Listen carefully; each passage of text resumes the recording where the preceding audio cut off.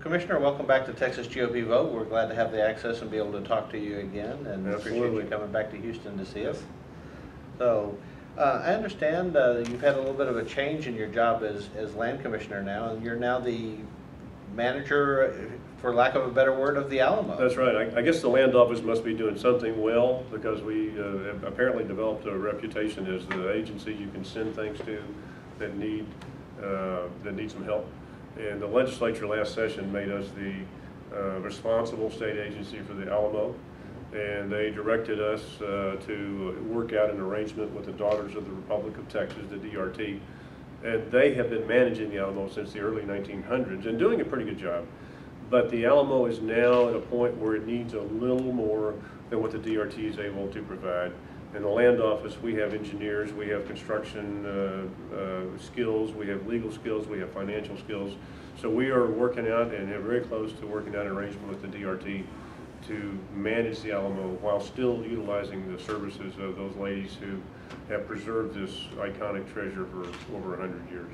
As a connoisseur of Texas history, that must be quite a thrill for you. It's fantastic.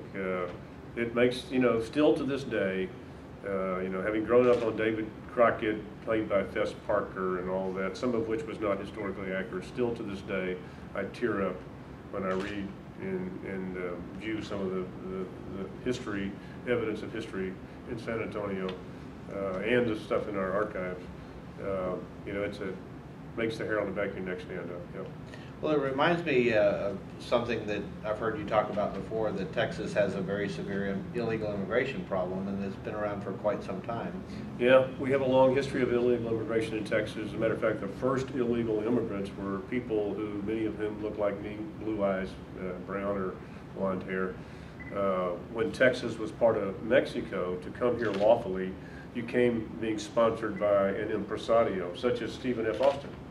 If you didn't come sponsored by impresario, you were an illegal. And many folks, instead of the crossing of the Rio Grande, which we think of today, were crossing the Sabine and the Red River, coming here illegally, and not being sponsored by some of the impresarios at the time. So I always like to describe, well, this is nothing new. It just changes which river we're crossing.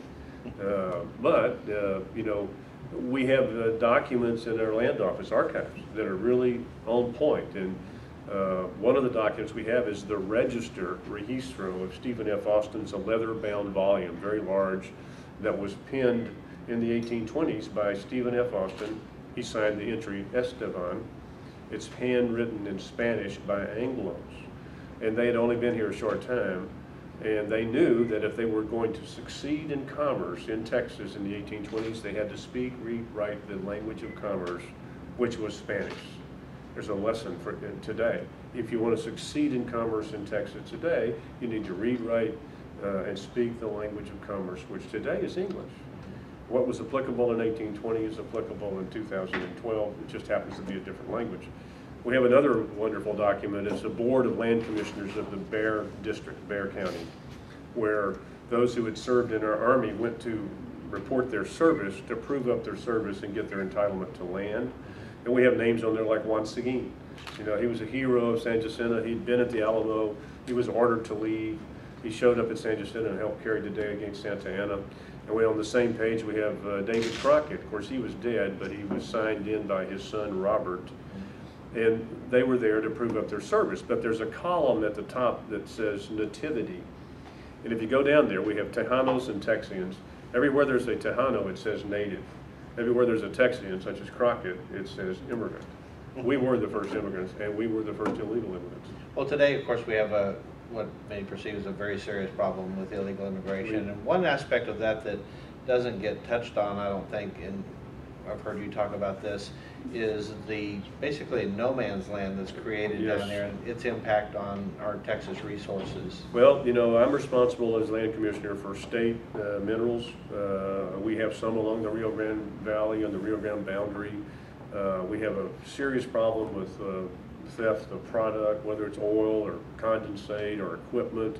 Much of that is on our own leases where we have a royalty interest. So they're in effect stealing from the school children of Texas, because our royalty interest is dedicated to public education. And on those, very remote leases, we also have criminal activity, whether it's stealing a product, as I mentioned, drug running, coyotes taking, illegals back and forth. And law enforcement down there is spread thin, or in some cases, not too cooperative. So that's a national security problem. And we think of immigration and border security in some, area, but we don't think about what we're losing in one of our resources, and that's oil and gas production. Matter of fact, we've had oil stolen from Mexico. And Mexico, they just go drill into a Pemex pipeline and put it in a truck, and they'll drive it, sell it in the U.S. And then we have stuff that's stolen from the U.S. that's sold in Mexico. There's a lot of criminal activity, and it's dangerous, and it's a national security issue. In the land office, we're putting a task force together to try to come up with a state solution for that, using DPS and rangers and the oil and gas companies and the land office and the railroad commission. And we hope to be announcing something on that in a couple of months. I'd look forward to talking to you about that when you get to that point. You also, speaking of natural resources, I understand that Texas is now positioned to may have quite an economic impact in some new finds. Tell us about that. Texas is 172 million acres, that iconic shape that you're familiar with.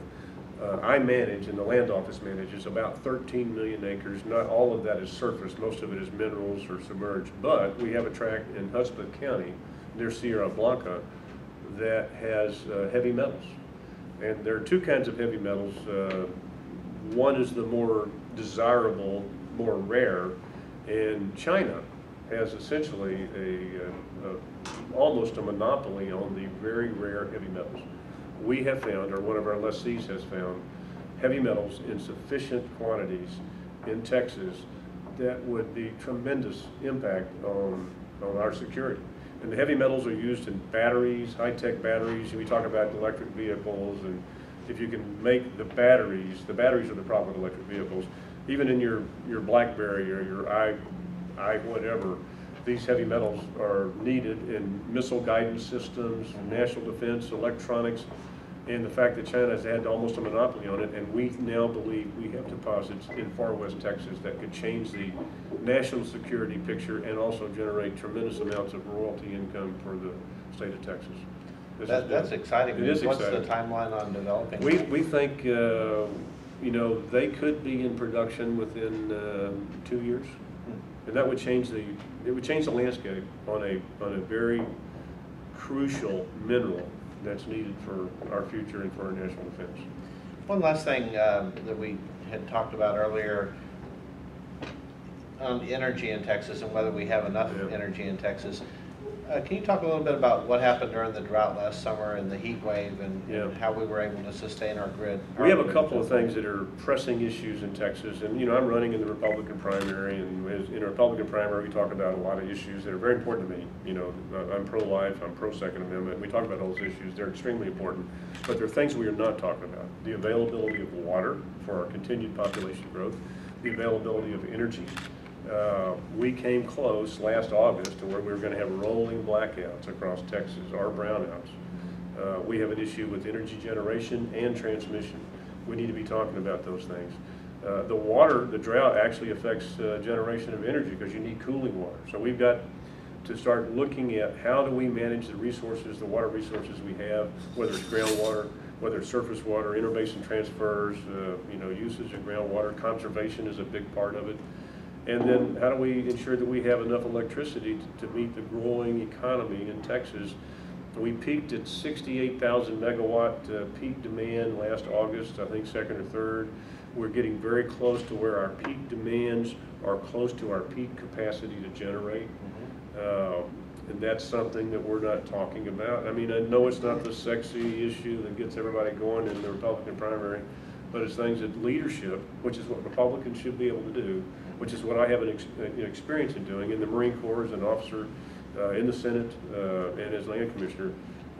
We need to start talking about many more issues than we're talking about today. And I think you mentioned an alternative energy source that was actually instrumental in helping us keep we as Republicans are an advocate of a market-based economy and not picking winners and losers. And we frequently malign some of the green technologies out there. But last summer in August, were it not for wind power that was producing along the coastal bend in San Patricio and Nueces and those counties down there, we would have had blackouts in Texas. Because the wind in August in the afternoon was a tremendous benefit to maintaining our generation capacity on the grid. Were it not for wind, you would have had your lights go out. Well, having grown up in Rockport, I can attest to that That's right. steady wind. You know the coastal bend. That's why they have all the you know, sailing races down there, and yeah. So it was a big factor. Well, Commissioner, thank you again for taking the time and giving access to the readers of Texas GOP Vote. Is there anything else that you'd like to say today before we conclude this? Well, I hope the folks in Texas will learn more about what I do at the land office and all the things that we're involved in. It's the greatest gig in Texas. I have people that work for me that make even me look good. Well, I don't think that's very hard to do, but thank you very much for your time, and right. look forward to following your campaign as it develops. Okay. Thanks.